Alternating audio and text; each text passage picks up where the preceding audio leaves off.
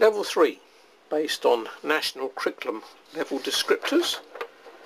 We're going to look at shape and space.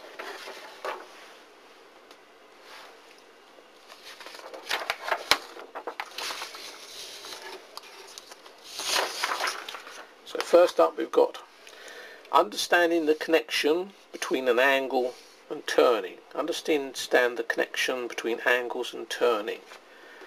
So if we face north, so we do need to know which way is north, don't we? So let's do that first. That's north, isn't it? That's south. Now what about this one and this one? Many ways of remembering it. I've got my way, I hope you've got yours. So you've got north, south, west and east on the compass.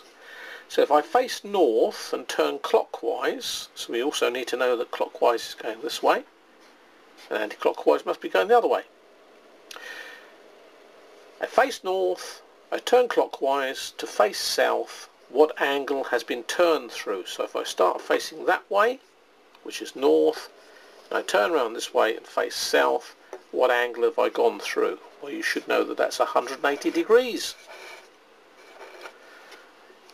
That's a connection between turning and angles, isn't it? Let's look at this one. The minute hand points at the 3 and turns to point at the 6. What angle has been turned through? Well, the 3 is over there and the 6 is straight down there. So what angle is it turned through? It's turned through 90 degrees. So you should know that from pointing to the 3 to pointing to the 6 is turning through 90 degrees. A boy was facing the door, so we don't know which way the door is, it could be in any direction, and spun around once to face the door again. What angle did he turn through? So he was facing the door and he turns all the way around, so he's facing the door again. In other words, one complete revolution or one complete turn, and that's 360 degrees. So there's understanding and connection between angles and turning.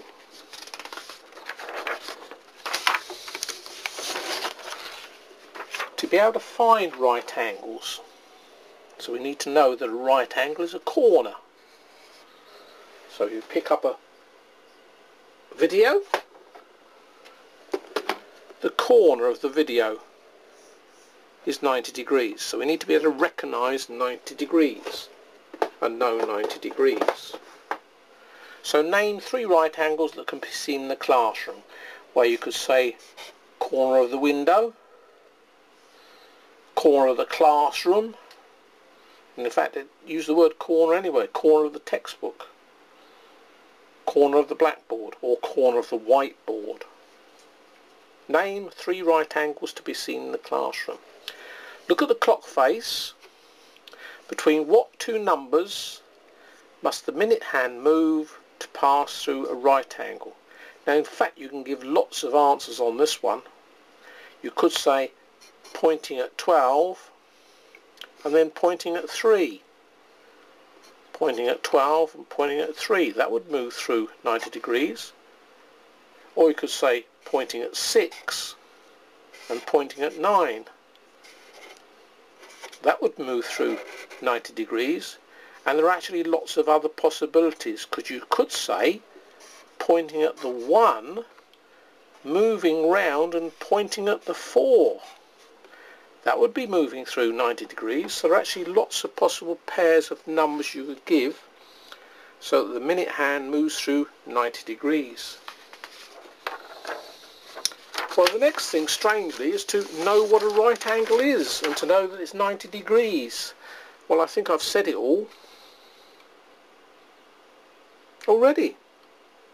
So 90 degrees is a right angle. Continuing to look at angles, we should know the terms acute angle, obtuse angle and reflex angle. We should know that an acute angle is less than 90 degrees.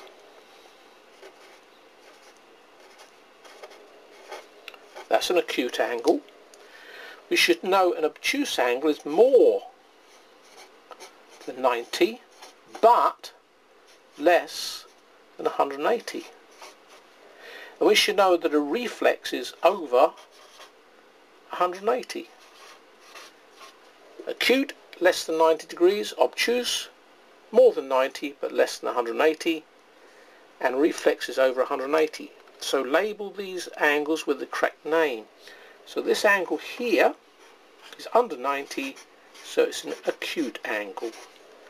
This angle here, well, if you get the corner of the video again and pop it in there, you can see that it's more than 90 but less than 180, so that's obtuse. This one, less than 90. If you can't see that, then use something with a corner. So that's acute. This one, going around here, well, that's going past 180, so that's reflex. This one is more than 90, but it hasn't got over 180, so that's obtuse. This one, less than 90, that's acute. And this one, more than 90, less than 180, obtuse. So we need to know those three words about angles.